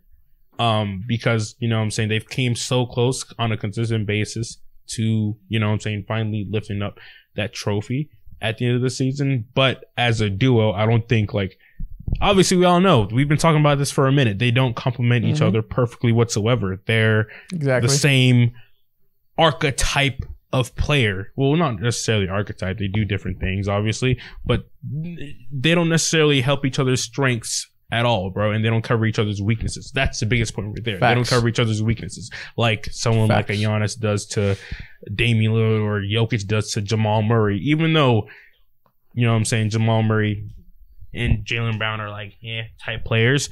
What Jamal Murray has, the passing of Jokic just pushes him to the upper echelon. You know what I'm saying? I can say that about the same thing about several other players, and there's no synergy between this duo. It's just like, You can hoop and get a bucket, and you can hoop and get a bucket, and y'all can both play defense. But that's it, bro. Yeah. And to be fair, you could say something similar about KD and Booker. I just think that they're just more talented. Tatum might be better than KD these days. That's fine. Booker clears Jaylen Brown so fucking easy. It's not even a competition. So that's what gave them the bump to me to put them in another stratosphere. I agree with you about Tatum and Brown. They don't complement each other at all. I ding them the same reason I ding Mitchell and Garland, where I feel like they're 2 very talented players, but they're not in the sense of a duo, like you said, elevating each other. It's not like, Harden and Big Harden, they run their pick and roll, can feed each other, and you can, in the same play, get your 2 best players the same level of impact and both contribute to winning in one play. Can't do that too much in Mitchell and Garland. I don't think you can do that at all with Tatum and Brown. I agree. And that's what it comes down to. Like, it just comes down to people above them are either more accomplished or more talented because Jaylen holds Tatum back a little bit. But just a little bit. Brown's still great, obviously, but the things above him, I think, are different tiers. Yeah, I agree. 100%. Donovan, who's your 5? I have Jason Tatum and Jaylen Brown. I think, listen, these are 2 guys that are both all NBA caliber players. And in terms of everybody else on the list that we've already said, they have gone. Actually, well, you can make an argument that Jimmy and Bam have gone farther since they've made 2 finals, but they are consistently at the top, and I think that they are just better than Jimmy Butler and Bam. But while I agree that like the best duos complement each other and like they cover up each other's weaknesses, and listen, we're going to see that as this list progresses. There's also something to what Mo said. You could hoop and get a bucket, and you could hoop and get a bucket. And so I think that for their failures, this is also on the Boston Celtics for not surrounding them with a legitimate point guard. And they instead told Marcus Smart to run point instead of going out and getting a legitimate point guard. And even this offseason, you still didn't do what you needed to do. You went and got Kristaps Porzingis, so we'll see how that works out. But I don't think that their flaws, I think their flaws are partially not, I think it's their fault. I also think that it's management's fault for not hooking them up with somebody who can cover them up and making them one of the best trios in the league. But this, if you are starting a team with this duo, your team is set up for success in a very, very great way. For sure. Yeah, and that's why I have him at 6. He has him at 5. I just think everything you said applies to KD and Booker as well. They're just like both better at getting those buckets. Like it's just like the same. It's like the same duo, but just better in most ways. Besides, obviously, Tatum is so much better defensively than KD. Actually, I was going to say Tatum is so much better defensively than KD, but listen, old man KD is putting on a defensive renaissance in his career, so maybe that's not even true. He is better. Tatum is better, but maybe it's not a wide margin.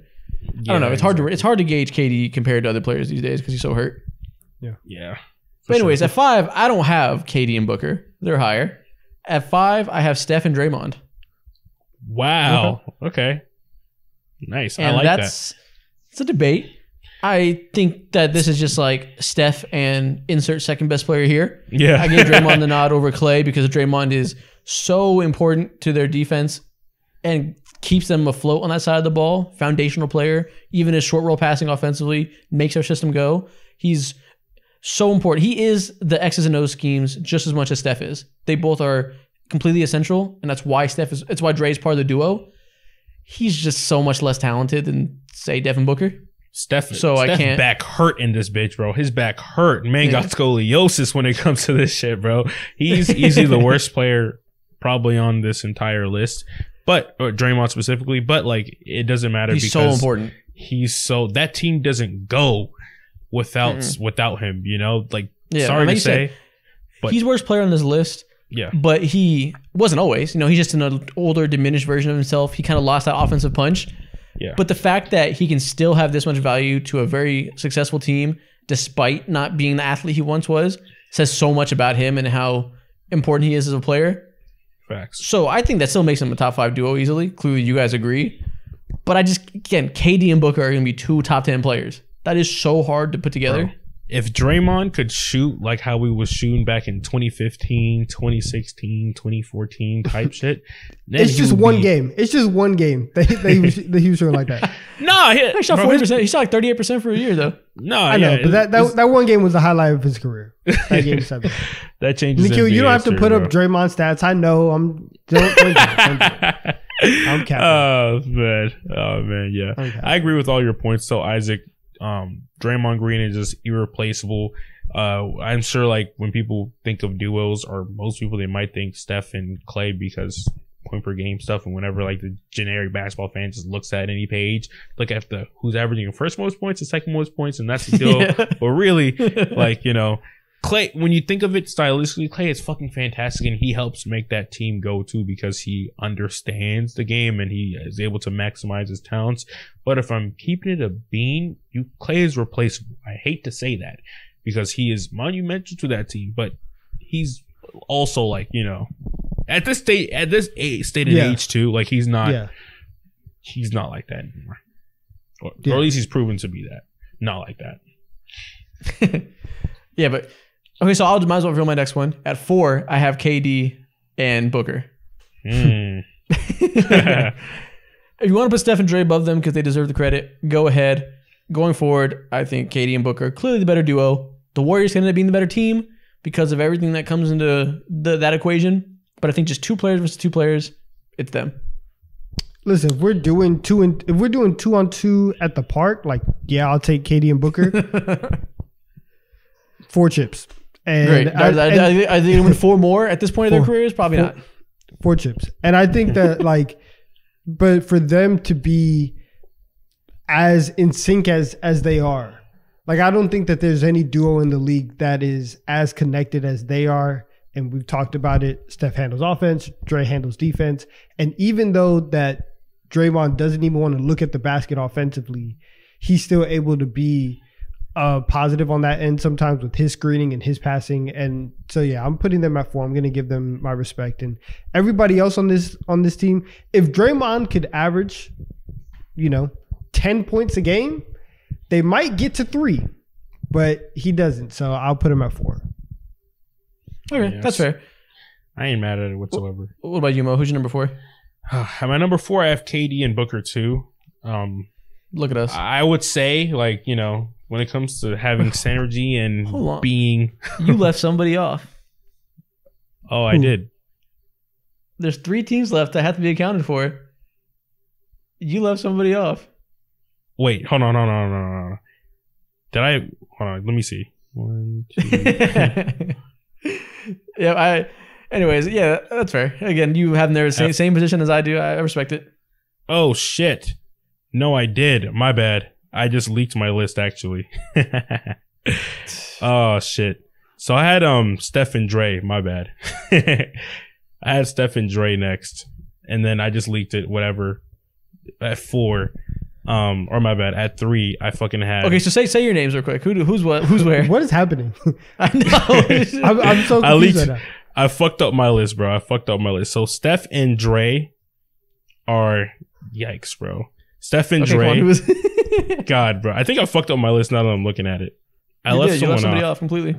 Yeah, I left someone off, and I'm looking at my list, and I'm not seeing the correlation right now. But at 4, I had KD and Booker. And then at 3, I think I put Steph and Dre. Okay. So yeah, most 3 Steph and Dre. Yeah. That's 3 fair. I put Steph and Dre. I know exactly who he left off. But that's only you know who I ended up leaving off of the list, PG and Kawhi, but that's although I wanted to put them boys on there. Obviously it wouldn't be in this territory. Who else did I leave off? Oh shit. Yeah. We'll let you find out. Number 3. This is bad radio. I'll keep going. At number 3, I have LeBron and Anthony Davis. Okay, that's good. That's great. That's good. Man, I'm the same way. I have LeBron and AD at 3. That's great. I want to put them higher. Let's just reveal our top 3. At number 2, I have Damian Lillard and Giannis Antetokounmpo. At number 1, I have Nikola Jokic and Jamal Murray. Nice. I have the exact same thing. I have Freak Time at 2, and I have Jokic and Murray at 1. Respect it. Listen, I think that Jokic and Giannis and LeBron and AD could both be argued for being the number 1 duo. You just have to give Jokic and Murray that respect right now. They just did it. Doesn't look like their run's going to end anytime soon. There's no way you can't give them that credit. But I think any of these top 3 are all good enough to be number 1. Kind of just comes down to who wins the chip that year. Yeah, bro. 100%.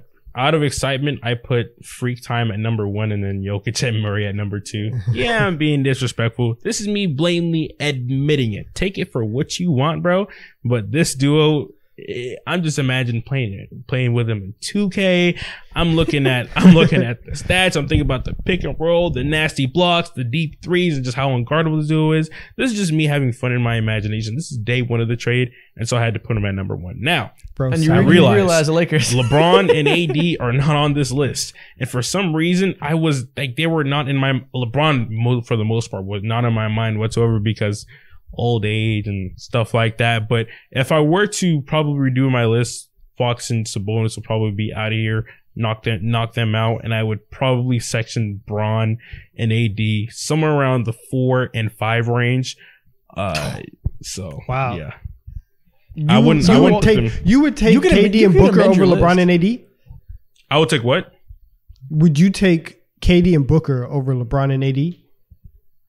Oh man, that's a lot of pondering to do that I can't do in this fast segment that we're trying to do. I can't do that just yet. I can't do that. I respect it. Don't lock yourself into a take you don't agree with. Okay. Yeah, I'm not finna put myself into that take yet, bro. I think at their best, probably LeBron and AD, just because we've seen it work before and like the chemistry is still there. But like Devin Booker's a demon, and I don't know how LeBron's gonna play at this old age just yet. So we'll see. Okay. That's fair. I mean, I won't be shocked if year ends and KD and Booker make a run. You got to nudge them up one spot, and I got to push LeBron and AD down to 4. Wouldn't be the most surprising thing in the world, but if LeBron's healthy, which at this point is a massive if, I think him and AD still have best duo in the league ceiling. So 3 is like the lowest I can put them for now, I think. 3 is very fair. Yeah, I'm good. Yeah, these are our list, man. I think they're pretty good. I think we'll see if we're crazy putting Giannis and Damian Lillard this high already. Spoiler alert, I don't think we will be. I think it'll be very fair. And I think they'll probably end the year at 1 when they hoist the championship trophy. I was just going to say this upcoming NBA Finals is dream scenario in my mind. You never know what's going to happen. That'll determine like who's probably the best duo. Obviously, there's other like factors outside of that, but mainly this is what I'm waiting for. The crazy thing is, I think the 3 championship favorites should be Bucks, Nuggets, Lakers in that order. So one of these 3 duos is gonna hoist it again, I think, and be that top duo. Makes sense. I like that. Yeah, that's good. Yeah, man. TikTok time. Let's do it. Jump straight into it. This is my favorite time. No need for pageantry. No need for transition. TikTok time. Straight to it. As always, we're going to begin with the draft. This time, we're going to stick to the theme of the Milwaukee Bucks, and we're going to draft teams around Giannis.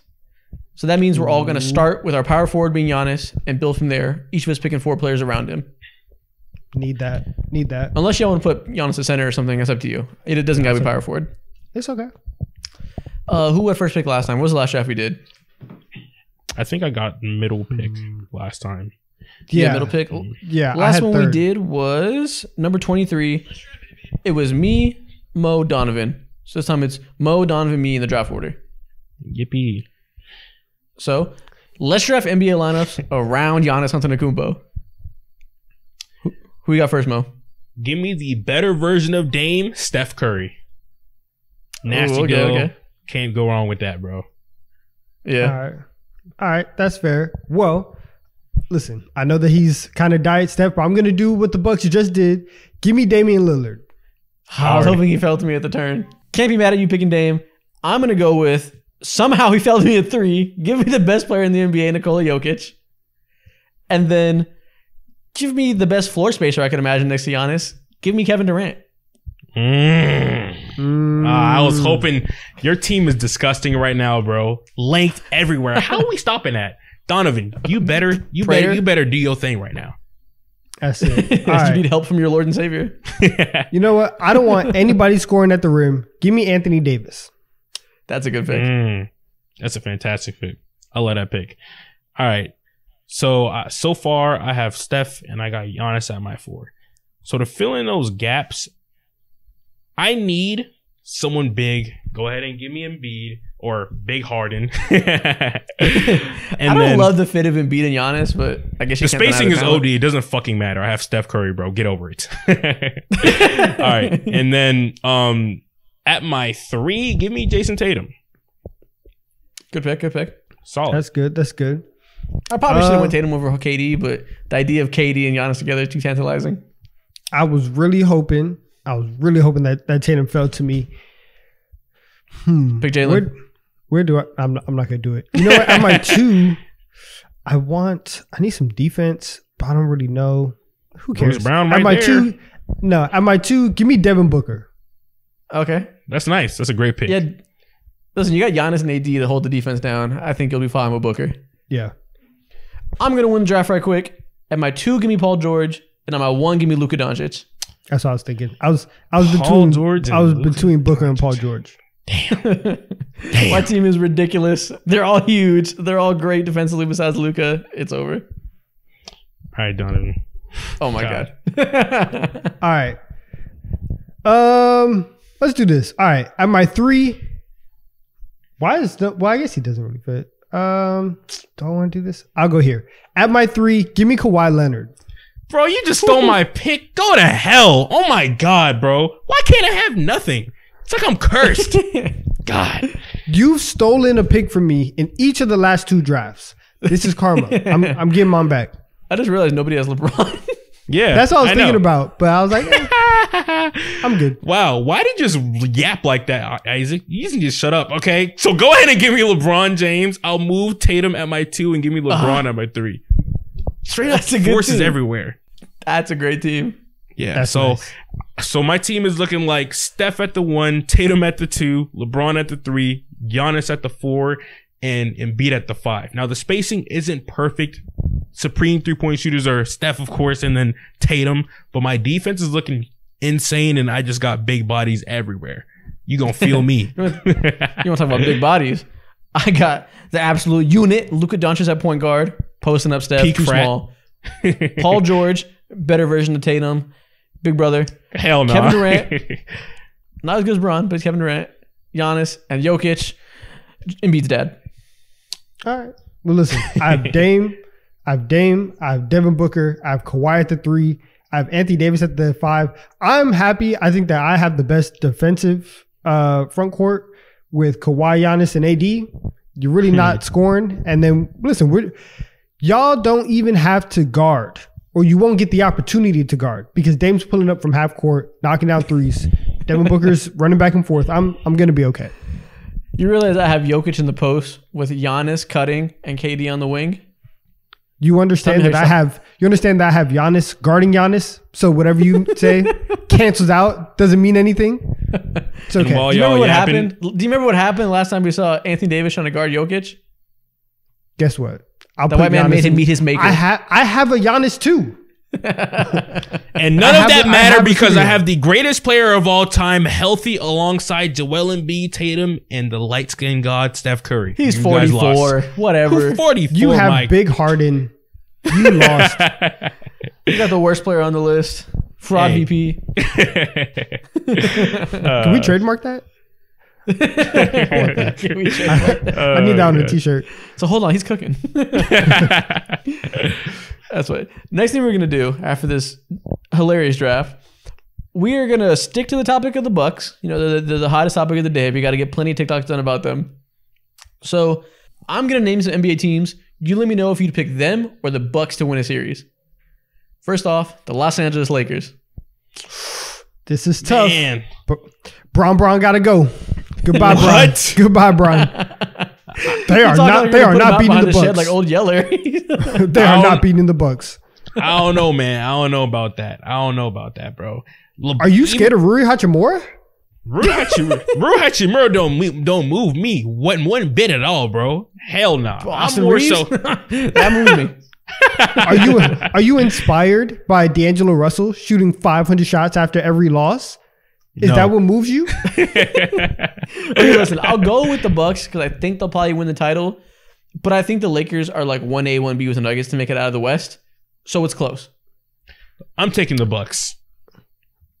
Yeah, I'm taking the Bucks. I don't think that 1A, 1B. I'm not there with the Lakers right now as compared to the Nuggets. They are not. They're not beating the Bucks. If they have Dame, nah. I agree. Clean sweep. What about the Phoenix Suns? Bucks in 5. I think the Bucks are going to whoop their ass. Bro, what is Yusuf Nurkic going to do as soon as them boys, Dame and Giannis, put him in a pick and roll? He's going to look lost. His other leg might start to tremble. I don't know what's going to go on. He's wobbling, looking like happy feet. Yeah, but no, I get it. Everybody's in love with the Suns after they got the 3-star ball handlers. The Bucks are going to have just as good of an offense and probably a top 3 defense. It's in a whole nother stratosphere. Yeah, exactly. You know what I'm saying? The score is going to be hella high, but just know that the Milwaukee Bucks will be higher because they know how to play defense. Yeah, Kevin Durant cannot be your best defender on the court, bro. That's sad. Exactly. Having Giannis and Brook Lopez together gives you such a high defensive floor. I think this team is in a league of their own compared to the Suns. Listen, unless Devin Booker shoots 85% from the field again, the Suns aren't doing anything crazy this year. It might need to be 90, bro. What about the Boston Celtics? Oh, man. 5. Give me Milwaukee in 5. They are, listen, they don't have a point guard. Nobody can go to the left. Nobody can dribble. They have a whole bunch of guys who can get buckets, but guess what? It doesn't matter because, again, I think finally the Bucks have a team that can just get over whatever mental hump that Boston has on them. You know, I agree. I feel bad for Celtics fans because it seemed like it was their year to win the East. And then they went and got Dame, and now I think the Celtics have no chance. Yeah, the Celtics went ahead, or the Bucks went ahead and did a move that moves mountains. Meanwhile, the Celtics just went ahead and added Kristaps Porzingis, which is good, but he ain't good enough, and he's not solving the deep-rooted issues that the Celtics have. That move moves anthills. Yeah, facts, bro. Anthills is hilarious. And lastly, the Denver Nuggets. This is what do you think my answer is? The battle of all battles. This is. I think you're going with the Nuggets. I'm going Milwaukee in 5. Okay. These dudes are going to be disgusted. Obviously, listen, I'm just saying that they're not going to beat them in 5, but they are going to win. They are going to win. I think that they are going to be if everybody's healthy, they are going to be as unstoppable as we've seen in a while. Like these guys are different. Yeah. I am the most confident picking them to win the finals than I have been since the Prime Warriors with KD. I think this team is going to be clearly the best team in the league. Like I said, comes down to can they stay healthy? Do they get unlucky or not? Yeah. Although Jamal Murray is the greatest playoff riser of all time, he's not no Damian Lillard. I don't want to say stratospheres, bro, but they're in completely different tiers. And it's just all about Jokic and Giannis, who's better. And this is an honest debate that people should have at the start of the season. Yeah. I think the biggest obstacle in the Bucks' way is Giannis's knees. Full respect to the best player alive on the other side. I think Dame and Giannis is too strong of a combination to surpass. Yeah, exactly. 100%. It's great. That's a good TikTok. Got that one over with. Next thing we're going to do, we're going to run back something we did about a month ago, which was hilarious. We're going to look at some baby pictures or childhood pictures, some of them, and guess which NBA player this is. Oh, I am terrible at this. I never know whose child this is. That's why I'm by your side. Let's lock in. These are great. Listen, yeah, your back, scoliosis, you will be carrying. Usually Mo hosts this, so interested to see his first time guessing these babies, if he can have some strength in this. You see the way I guess hairlines, foreheads, and all that, bro? I don't know what it is, but I just know. This is your bag. Yeah. This is your bag. So, guess the NBA player based on their baby pictures. First off, who is this child? Man, I don't know. I don't know who this is. This was not that hard. You can see it in the eyes. I see it in the eyes. The nose is kind of flat. With this child. This is giving me DeAndre Ayton vibes. This is not DeAndre Ayton. Nah, the picture's a little bit. It's a little bit too grainy to be DeAndre Ayton. It's a little 1970s. Is he current? No, he's not playing anymore. Oh, he ain't playing anymore. Okay, that threw me in for a loop, bro. Now we might be cooked. Yeah, I have no idea. He ain't playing anymore. Not playing anymore. Is this Chauncey Billups? No, it's not a terrible guess, I guess, but no, it's not Chauncey Billups. Okay. I need a hint, please. He's above 6'9". Oh, he's above 6'9". Big old dude. Oh, this might be Chris Bosh. This is Chris Bosh. Man, that extendo neck had an insane growth spurt. Holy shit. It's hiding. Yeah. Now look at the smile. You can see it 100%. Yeah, the smile was right, next one for me. Thank you, Mo. Next one, who is this child? Oh my God, he looks like a menace already. Looking at me in my eyes, he needs to scream at other babies already. This is Russell Westbrook. Nah. What? No, this baby looks like he headbutts people.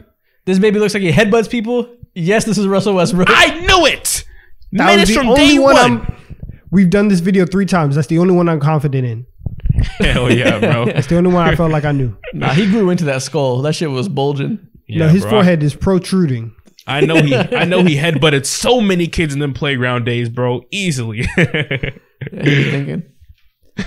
Next player. Who is this child? Is that Lowry Marketing? No, it is not Lowry Marketing. It's not a bad guess. It's not a bad guess, though, with the hair. Is this Franz Wagner? No, this is not Franz Wagner. Ah, is it his brother, Mo Wagner? Probably not. Why the fuck would you put Mo Wagner in a video? Should have guessed every European white. Yeah, white. Run down the list. Is this Dirk? Luka? No, it's not Dirk. Steve Blake? Steve Nash? He going down the list for real. I don't know. Is this Walker Kessler? No. No Walker? Damn, Kessler. Larry Bird. Walker got Kevin a big ass head. McHale. This is not Walker Kessler. Who's another white guy? Bill Laimbeer. Are they current? Yes, they're still playing. Oh man, is that a Lakers shirt that he has on? This is tough. No, it's Lakers colors, but it's just a basketball shirt. I can't tell exactly what it is. Could this be Kevin Love? What the? This is Kevin Love. Wow, bro. I ain't You gonna finally lie. landed on the right white. Yeah, Oh, I ain't gonna lie. I was weird, running out of man. amount of white. I was running out of the amount of white players I could count on my head, bro. And I have no more white players to name. Shout out to Kevin. Their hair be changing colors. I don't know who this is. Facts. Him being blonde as a kid throws it off. Yeah, exactly, bro. All right, next one. Who is this kid? Oh, I know who this is. Oh. RB. Donovan, who is this? I know who it is. I'm blanking. Well, Please let tell him me guess, who let him this is. Just No, gives I me can't even. Old I can't man even think right vibes all the time. I don't know why. Bro, I know who this is though. Like, I just don't know his name. Feels like he's Picture been gives like me old Supreme Napoleon forever. Dynamite vibes. Is this Chauncey Billups? You tell me. I'm gonna guess that. This is Chauncey Billups. This is Boom! not Chauncey Billups. Oh shit! Who the hell is this? I was way off. I'm playing. This is Chauncey Billups. Okay, there we go, bro. I was gonna say. Listen, don't play with me like that. I have very limited success in this game. I need everything that I need that I can I was get. finna pull some deep pulls. I was finna say, is that Rodney Hood on my screen? Oh my god, Rodney, Alec Burks. Oh man, All right, next up. Who is this child? mouth wide open like that. He was enjoying that ice cream. Who is this boy? He was too happy at this day, bro. Damn. No, he was hype. Yeah. It's strawberry. Looks like he was lit. This is an old picture. He's not playing anymore, right? He's not. Oh, he's not playing anymore, Donovan. Old is whites, weird. go. Old whites. I'm gonna just name the list: Larry Bird, Kevin McHale, Steve Blake, Steve Nash. You know it's Steve Blake in there. Yeah, hell yeah. Steve Blake was a menace, bro. Are you kidding me? Yeah, Could no be him. facts. I have no idea though. Old whites. Ah. Old whites. Can you tell me the era of white? He played in the 2000s. I was finna say okay. Jason Williams, but We this gotta can't narrow be this him. down. Could this be him? Not Jason Williams. Ah, Okay, dang. I thought. Okay, Dang, I okay. kind of thought for a second in the mid, or not the mid 2000s. We're just going 2000s. Bro, who are the white guys for that time? Come on. I am at a loss right now. I'm tapping out. Damn, you guys give up that fast? I'm tapping Bro. out. I don't know. Listen, This I child already. is Pau Gasol. I should have known Listen, this. they change hair color, man. I don't know. They're a different child. They're They be fucking doing that. Their shapeshifters, eyes and bro. their hair We can't change. tell. They don't look anything alike. Damn, That's funny. this is All Pow. right, We next should have one. known. Who is this child? Does this say Fulton County? That's an Atlanta baby right there. Why does Forgot this you're Loki an look expert. like Rondo? The long head. Oh man. Okay. This child. Is I this ain't Rajon gonna- Rondo? I ain't gonna lie. This looks like No, one of it's not Rajon Rondo. looks like one of Shaq's kids, to be honest, bro. Listen, I don't know. Damn. This is Fulton County. So this is That's not a bad thing you just said. I won't tell you why. Is this a player's son, maybe? This is KCP. No, this is not Fuck, bro. KCP. He was. I told you Shaq's son isn't a terrible guess, and you were KCP. Because I'm thinking about the Georgia babies, bro. So Shaq's son's not a terrible guess. So it has to be someone who's related to them in Shaq's son. some way. It's not Shaq's son, but when you It's you hear the someone's name, son. you're like, oh, Yeah, it's someone's son. Potentially. okay, whatever. No, but I can't- okay, but I can't give you ambiguous hints. You'll take it the wrong way. maybe his last name is like O'Neal or something. Is this Jermaine? Is this Jermaine O'Neal? This is not Jermaine O'Neal. He is not in the O'Neal lineage. I'm gonna hate myself, bro, for this. This dude just looks like so stale face, has no emotion. He looked like he just won a championship, so he can't even smile or anything like that. He's doing shot put. Strong ass. Oh, strong ass. Okay, hold on. I give No, up. he Fuck. was saying about this child. Yeah, we're gonna have to tap out. This I kid give was up. pushing weight in middle school. I give up, bro. Tap out. This is Dwight Howard. I was just about to say this is Dwight. Ah, yeah. Yeah. I should have said Dwight. Y'all should have Damn got this it. one. I'm disappointed. Damn, not bro. my bad. I'm folding. Holy shit. I'm out of my element. Last one. What? Who is Oh, this that- player? Is that Tim Duncan? I was about to say the same thing. Instant guess. Yes, that's Tim Duncan. Yeah. He looks so awkward. Damn. You finally got one. Off guard ass picture. Looked like this picture was not supposed to be taken. Who took this? Why is he posing like a Hollister model? What is he trying to prove? Oh my goodness, bro. All the medals on his neck. Shout out to him, though. Was he a swimmer? I guess. Oh, man. That's funny. All right, that's the end of that TikTok. Next thing we got, we're going to do another draft. This time Okay. we're going to draft a player instead of a team. It's going to be build a player. So let's build the perfect NBA player with no all-star skills. First pick, easiest pick in the world. Give me Jamal Murray shooting. He hasn't been an Okay. all-star. Bastard. He will be soon, but for now I got him. Yeah. All right, that's cool. You know what? Give me Cade Cunningham's body. Wow. Okay. Okay, good size. I like that. Gotta Okay, get a cool. good build. This is an easy pick. Go ahead and give me Jalen Brunson finishing. That's what I was going to do if I didn't pick Jamal Murray. Hitting shooting. y'all ass with drop steps, and I'm putting shoulders into you, bro. Straight bully ball. I love it. Facts. And then for defense, go ahead and give me the defensive player of the. Actually, go ahead and give me Drew Holiday. Drew Holiday's been an all-star. Oh fuck! Give me the defensive player of the year then, Marcus Smart. There you go. See, I said Drew Holiday for the sake of the TikTok buzzwords, whatever. But whatever. Okay, that's fine. That's fine. All right. So for passing, give me Ricky Rubio passing. That's a great pick. I was going to do that. Love it. Okay. Ooh. Give me Markelle Fultz finishing. Okay, underrated. Facts. And then defensively, give me Derek White. First team all defense. That's good. That's He's good. so annoying on defense, bro. Damn. All right. Let's see. I have Cade's body, Ricky Rubio's passing. Give me Seth Curry's shooting. That's a great pick. That's elite. That's elite. That might be the steal of the draft, low-key. Okay. Isaac, did you get Josh Giddey? Nope. Oh, nice. So give me Josh Giddey passing. I'm going to take that. And that was the real steal of the draft. All right. You can have it. Oh, yeah. Trust me. I'm taking that shit. So I got Josh Okay, about Giddey that. shooting. Or Josh Giddey passing. My bad. And then I should prioritize shooting right now. Go ahead and give me Jordan Poole, the second coming of Steph. Okay. Okay. Okay. For my finishing, let's see. Okay, cool. All I need is finishing and defense, and you guys already have it, so I can give my guys. So for finishing, give me Dennis Smith Jr. Okay. Nice. You jump real dunking, high. I'm dunking on everybody. That's hilarious. So jump real high, and that's about it. almost dunking. Yeah, you'll I'm get up there. I'm gonna have the most almost highlights in the league. Facts. I don't know if the ball's going in the hoop, but you'll be in the air. All right, my turn. Give me, I go a lot of ways. Give me, soon to be one of the best athletes in the NBA, Amen Thompson's body.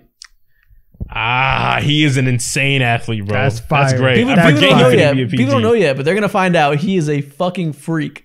That's Yeah. fire. He doesn't make And sense. then passing, give me one of the best bench game managers in the league. Give me Tyus Jones. He was on my That was list a too. very solid pick. He was That's on a my good list as pick. well. He was on my list. Nice. All right, so for defense, let me finish this off with off night himself. Give me Davion Mitchell's defense. Nice. I love that shit. You know ball. All right. But sadly, I'm going to have to one up you. Go ahead for body. Give me Jalen Hudge-Fino. He is huge, big body guard. Okay. Yeah, and he also he's very athletic. So this is very solid. He's like what, 6'4", 6'5"? I'm How much you you weigh? Like, How much you weigh? he's a Not a heavy lot. set dude. He's probably no, he's a heavy set dude. He's He's solid. Okay, I mean, I guess. I personally would have went Scoot Henderson, Jaden Ivey, maybe I'm Dyson thinking about Daniels the height, bro. tall. Fuck that. I'm thinking about the height. You're not thinking like me. Dyson Daniels is 6'7". Dyson Daniels is 6'7", but he doesn't move like Jalen Hood-Schifino. He doesn't have the Could have been yours. aura. He doesn't have the tattoos. Hood-Schifino. Yeah, he don't have the tattoos. Think about that too, bro. I forgot the Lakers got him. He's gonna be a steal.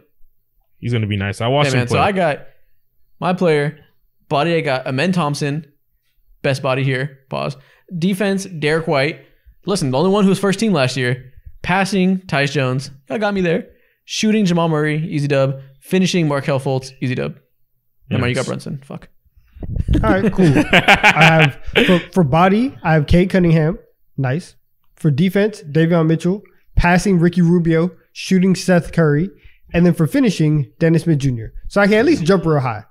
Dennis That's Smith nice. low-key should have got picked for his defense. His Yeah, defense was incredible last He year. was a menace He for was the good. Nets, bro. I agree. So for body, I got 6'6", 215 point guard Jalen Hood-Schifino. Y'all are sleeping on him. Finishing, finishing, I got Jalen Brunson. You guys will literally go into cardiac arrest as soon as I'm on the court with you. Passing, Josh Giddey. You guys will know what's coming. The hair and also the no looks. Y'all are insane. Shooting, Jordan Poole. Come on now. You already know what the vibes are. And then defense, I got Marcus Smart. Okay, it's a good thing. I don't know who won this one. This was pretty even. Just say me. Yeah, I don't know. Jamal, I mean, so we have Jamal Murray and Brunson. We have all-stars that aren't all-stars, so that helps. Yeah. Marcus Smart went ahead and won a defensive player of the year. So, I mean, you can also put him Derek White's up better there. though.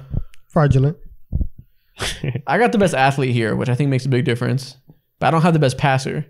I got the worst passer. So I don't know. This is a very balanced one. Let the comments decide. I like this. This is Yeah, good. we'll see. All right, one more video before we get out of here. Listen, the Damian Lillard trade just happened. James Harden's got to be next. We're going to do a quick video talking about where we want James Harden to be traded. Let's get it out there. Let's get a TikTok on the interwebs before it happens. See if we predict it right. So, which team do y'all want to see James Harden traded to? Ah, man. I ain't gonna lie. I kind of want to see him on the New Orleans Pelicans. They have all these picks. You can only give them a few. don't. Left field. I understand it's not beautiful, but it's interesting. Okay. Okay. I do not want to see him with Zion Williamson. That sounds gross. Heavy set. I But I see understand where you're that. coming from. Listen, I'm going to pick the easy answer. I want to see him on the Clippers. I want him to get what he wants. Listen, if it works, if they're healthy, it'll be glorious. If it doesn't work, it'll be fucking hilarious. They'll have three guys that are liable to sell you at any moment. It could be peak comedy if it goes wrong. For content purposes, I agree. However, that's not. I just don't want to see it. You already know why. We don't really rock with them. I don't want success for the Clippers. Listen, maybe you could say James Harden's a playoff time bomb. Maybe you're sabotaging the team you hate. Wow, you're on to something. You're cooking. You're cooking. We're here. We might have to get that going. We might have to do that. Where would I want? Low key, I kind of want to see James Harden in Minnesota. I see that. I'm kind of intrigued about the idea of having Anthony Edwards with somebody that can like legitimately facilitate. And listen, if to do all that, Cat will get out of there. And I think that a Harden Rudy Gobert pick and roll be kind of nasty. Yeah. I like that. Low-key, listen, last second, the Bulls were linked to Damian Lillard. Was never going to happen. But, they're linked because they needed a point guard. I kind of see the vision with him being the point guard there. This is such a Bulls thing to do. This is I the don't perfect see mid it. that they need to carry on their tradition over the last 5 to 10 years of being mid. Bulls, I need them to lock it in. For sure. They're going mid on mid, but I think he would make them better. Like they need that playmaker. And if he continues to take a backseat as a scorer, listen, maybe he doesn't want to, but if he's playmaker first, I think he fits with DeMar and Levine a little bit. Oh, honestly, I have an even better fit if you're thinking playmaker first. I need to see him on the Orlando Magic. I don't think it'll happen because the assets don't really make sense. He'd hate that. He'd be pissed. Yeah, he will be sick to. He'll be sick to his stomach, but for all the wrong reasons, bro. Hey, listen, the Orlando Magic, they're on the come up. Send Markelle Fultz back to the Philadelphia 76ers. You know what I'm saying? Amend those wounds, bro. He knows how to shoot. He knows how to drive and all that, bro. But him setting up Paolo Banchero, he has Franz Wagner by his side, Anthony Black. get him out of here. He's cool and You all know that, what? but you know, Listen, He would hate that, but listen, they'd let him drop 30 and 10 every night. Maybe he would just eat and be fine with it. not even 30 and 10. If he had the 30 and 10 mindset, bro, never mind then. Fuck this trade. listen, low key, let's get Harden out the country. Let's send him to Toronto. Banish him. Let's banish Toronto. Oh, Listen, we can deport James Harden the same way Kawhi Leonard did. Donovan is cooking right now. I'm here.